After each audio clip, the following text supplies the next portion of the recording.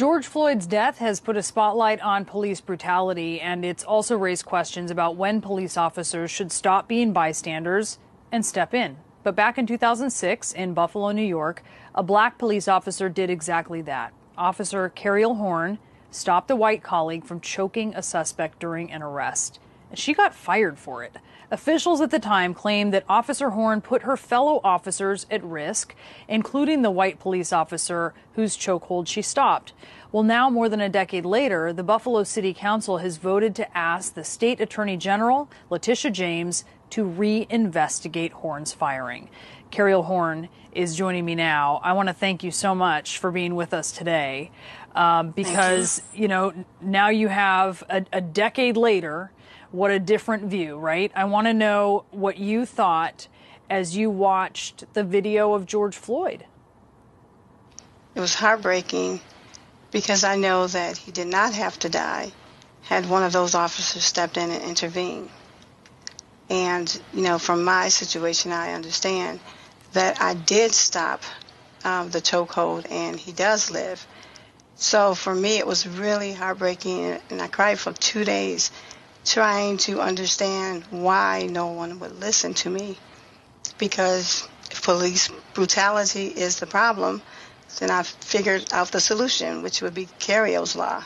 You know, I should not have lost my pension for doing what was right.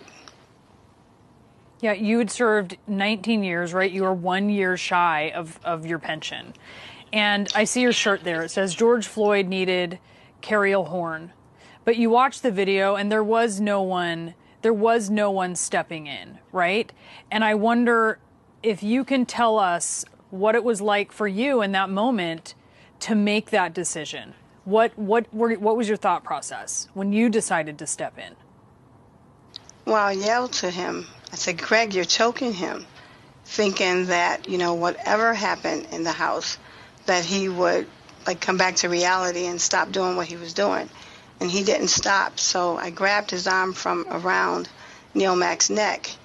And, you know, they fabricated a story.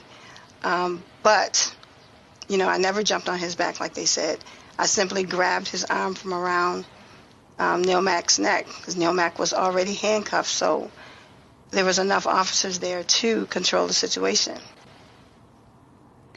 So what do you think, Cariol, should be done to or happen to officers who do not intervene? Well, like I said, under Cariol's law, they would be prosecuted because you would have the duty to intervene. You cannot stand around and watch someone kill someone, watch someone die. You would have to intervene. And it would be a registry, so you can't go from department to department with a history of abuse. So that there's a way to track folks, right, as they move from one area Exactly. to another. I wonder for you, you know, you are here, you made a decision at considerable personal penalty, right, to try to make sure that you save the life of somebody. And then you watch that in Minneapolis not happen. I wonder what you think the message, though, was sent. I'm sure police officers beyond where you work heard about you, right? What message was sent to police officers when you were fired for intervening? The message was sent that you don't cross that blue line. And so some officers, many officers don't. Do you think it's changed, Cariol? I think that it's changing. I think that I am here to help change it. So that is why I thought of Cariol's law, because I want to be the change. I don't want any officer to go through what I have gone through in order to save someone's life. Like, I lost everything. I have 5 children, and I lost everything. But Neil Mack did not lose his life. So if I have nothing else to live for in life, at least I can know that I did the right thing and that Neil Mack still breathes. Can I ask you really quickly, Cariol, are you feeling good about the chance that your good name could be restored and that you might be able to receive your pension? Yes.